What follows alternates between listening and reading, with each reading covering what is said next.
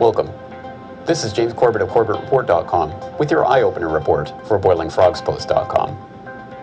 As anyone who has logged onto the internet in the last 5 years is all too aware, social media websites have exploded in popularity to the point where they are virtually impossible to avoid. Facebook is expected to hit 1 billion users later this year. Twitter handles almost 300 million tweets per day. Every second, 1 hour of video footage is uploaded to YouTube. With this rise in popularity of social media has come an attendant rise in another trend: the dinosaur media's attempts to portray these websites as revolutionary tools for freedom-loving people around the world. It's being called the Twitter revolution, a protest of Iran's election outcome. Iranians using Twitter, YouTube, texting, cell phone videos, any social media they can to mobilize and tell the world what's happening in their country. It's a communications revolution with global implications for repressive governments trying to control the internet and social networking. And of course, I imagine that there's been a lot of reaction online, Evan, to these events in Tunisia and in the wider Arab world. What have you been reading exactly? That's right. Twitter has been very active over the past day or two. People seem somewhat amazed that they're able to see such a momentous event essentially unfolding live on their own computers. Egypt's uprising is a real movement that was born in a virtual world. Led by young, educated activists like Ahmed Salah, who understand the power of social networking. Millions of Egyptian youth live on Facebook. A call for action went out on Facebook, which initially reached more than 1 million people and was then amplified by a torrent of Twitter messages. From Moldova to Iran, Egypt to Tunisia, hyperventilating reporters around the world with deadlines to meet and little information to go on have resorted to making up stories about how Twitter, Facebook, and YouTube have shaped the course of revolutions and uprisings around the world. The only problem with this oft-repeated narrative is that it is almost completely wrong. Now, you wrote a commentary, I think it's going to be published today, actually, in Reuters, to do with the idea that the Western media has been portraying this as a Twitter revolution and the idea this is all happening online. Is that what you found? No, not really. That's an invention of CNN and the cable networks. Basically, they became desperate because they were not allowed to leave their offices to cover the demonstration, so they turned increasingly to YouTube and Twitter to fill in the gaps, and suddenly then they declared it to be a Twitter revolution. But actually, my experience out talking to people on the ground, very few people have access to Twitter. It's mostly in English. It's an invention of a convenient way, a catchphrase, and it also is misleading because the movement is much broader than the relatively well-to-do people who can afford to send Twitter or invest in a lot of computer equipment. A lot of poor people, clerics, women in chadors were out in the streets. It wasn't just the Twittering classes. Certainly, journalistic laziness can be used to explain at least some of this tendency of so-called reporters to research reports while surfing the net in the comfort of their hotel room, but this is not the whole story. In fact, the entire myth of the social media revolution has been carefully constructed by U.S. State Department-linked NGOs with a vested interest in overthrowing unfriendly regimes in certain parts of the world. And it is this story, when put together, that paints these so-called social media revolutions in an altogether darker light. Social media plays a vital role in Syria's conflict, with both sides trying to shape domestic and international opinion in their favor. Chilling videos of acts of brutality have the power to go viral and be broadcast globally on television networks, but sometimes pictures aren't everything they appear to be. Just a warning, you may find some of the images in Oksana Boyko's report disturbing. #change, status update, freedom. Social media have often been credited for empowering the Arab youth in their struggle to shake off decades-old autocracies. Fans of social media often say that without Facebook, YouTube, or Twitter, the Arab Spring wouldn't have been so sweeping or so contagious.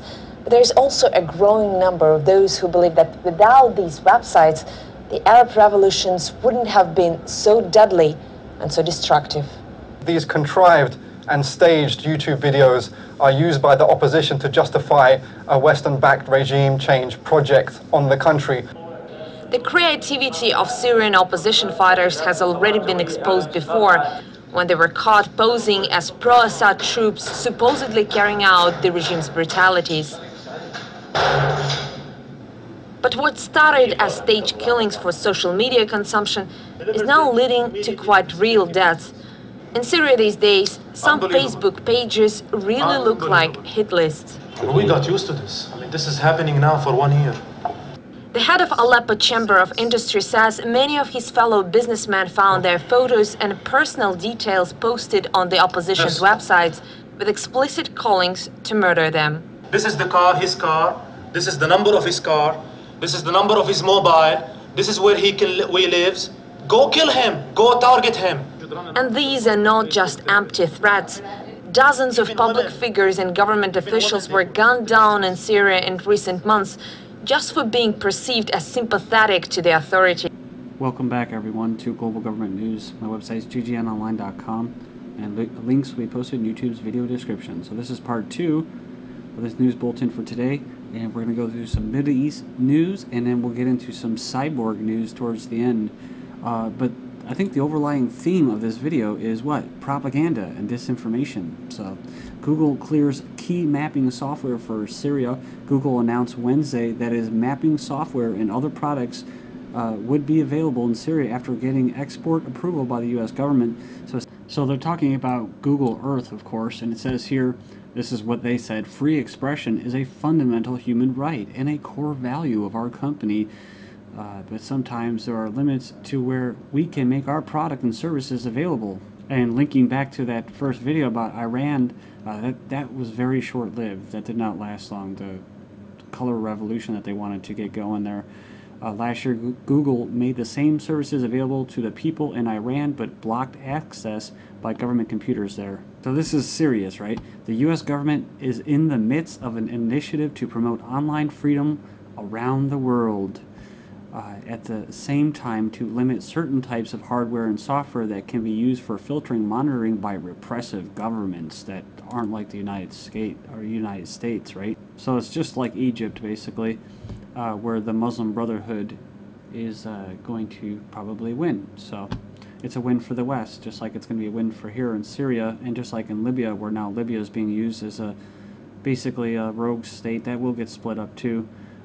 Is what? Is it funneling weapons, so smuggling weapons. That's what Libya is used now for trying to send them into Egypt and Syria. And actually, some of the terrorists, al-Qaida in Libya, were actually going to Syria to train the opposition. So it says here, Syria would need 11 billion quickly post-Assad. So they're already planning. Syria's future. Without Assad. So, and the regime change that they want hasn't taken place yet, but it says reconstruction funds in the first 6 months after the collapse of President al-Assad's rule, mainly to support its currency and pay public sector wages. And this is just like Libya as well, where they were paying police and all that, basically so to squash any type of green movement that was going on in Libya post-Gaddafi, right? And to keep their little currency going so people can go and shop and stuff. The economic reconstruction, so here we go. This is exactly what I just said. The economic reconstruction plan would help to persuade Syrians wavering to join the opposition that it was thinking of their long-term interests. So, in other words, we're going to fall. We're just going to be a pro-West regime change in here, so you might as well just join us, right? You can't beat them, join us. So the two countries that have lined up already are Germany and UAE, so to establish a joint reconstruction initiative for Syria. Then owner of Pentagon's propaganda firm admits to attack on journalists. The former president said he acted alone and independent of the contractor. So the co-owner of a major Pentagon propaganda contractor publicly admitted Thursday that he was behind a series of coordinated misinformation campaigns targeting two USA Today journalists who has scrutinized the contractor and the reporting. It says here that he was contracting with the Pentagon to employ the modern equivalent of psychological warfare. It exposed the nature and exorbitant cost of the Pentagon's information operations or war propaganda used abroad in places where the U.S. intervenes. And just a little side note, CNN hits a 20-year primetime ratings low. So people really are tuning out to this BS. Which is what makes a lapdog press, as I think Helen Thomas said. You know, she was actually kicked out of, she was a White House correspondent, kicked out because she was critical of Israel. So eventually you get so desperate, you just, whatever, you know, oh yeah, Twitter revolution, okay, yeah. Pundit frenzy as Putin prepares for European road trip. I found this article after I found another article, which was this. Putin's support sliding, crisis ahead, says, ooh, the think tank, huh, those damn think tanks, huh? Then we have U.S. hacks Yemeni websites in propaganda campaign. It says Secretary of State Hillary Clinton essentially admitted to playing precisely the same dirty games al-Qaeda is playing when it carried out counter-propaganda campaigns on the websites being used by al-Qaeda's affiliate in Yemen, challenging the anti-American narratives with others about civilians killed in terrorist strikes. She says that the al-Qaeda groups use recruitment propaganda on websites visited by tribal members of Yemen, but she says our team plastered the same sites with altered versions that show the toll of al-Qaeda attacks have taken on the Yemeni people. She goes, the propaganda campaign, said in a speech to Special Operations Command in Tampa, was conducted by the Center for Strategic Counterterrorism Communications based in the State Department. Remember that, counterterrorism and special operations. And speaking of these attacks, 12 killed in bomb attack targeting Yemen's Houthis. So 12 people, including children, have been killed in a car bomb attack. So moving on here, we have another one. Yemen, 35 al-Qaeda militants killed. Yemeni's military has launched an attack on an al-Qaeda hideout in the country's south as part of a wider offensive. So remember what I said, though, I don't think these guys are actually al-Qaeda. So they're basically tribes in the southern part of Yemen. They don't want to be part of the north-south union there. So then we have Judicial Watch obtains DOD and CIA records detailing meetings with bin Laden raid filmmakers. So it says here the officials disclosed to filmmakers identities of SEAL Team 6 operator and commander, asked film director to withhold operator's name because he shouldn't be talking out of school. So this, of course, was what? This was propaganda to promote the raid on bin Laden, which most of the people say he didn't even live there. And there's many reports, or there's at least many speculation that the guy was already dead for years. So, but they're just turning in this whole thing into, oh, secrecy, security, oh, leaked. And I don't know if you've seen that movie, Edge of Darkness with Mel Gibson, but towards the end, where the British guy, the captain or lieutenant, whatever, he says, he's asked, you know, it's like, you just gotta basically make the story so convoluted that nobody really knows what the truth is, right?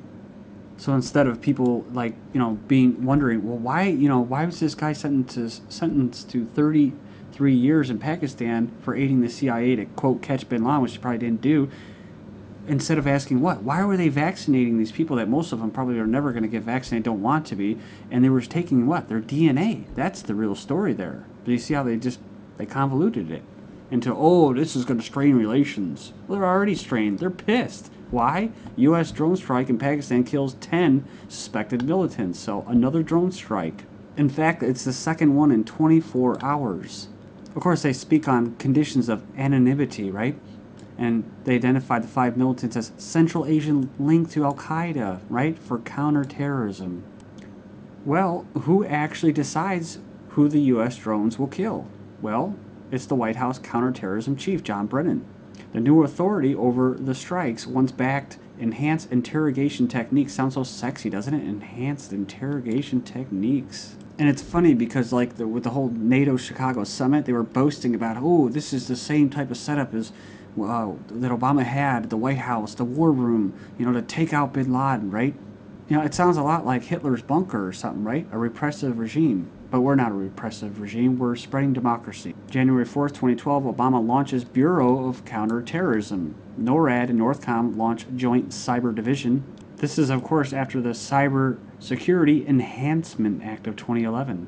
Further binding, United States and Canada. So then we have this, the globalization of U.S. Special Operation Forces. So just like the CIA, NSA, MI6, all the intelligence agencies being merged together into one, they want to establish a worldwide network linking Special Operation Forces of allies and partner nations to combat terrorism. But for those Special Operation Forces, just remember, you're going to be replaced by what? Robots. You'll turn into a cyborg and be replaced by robots. And you will be declared obsolete.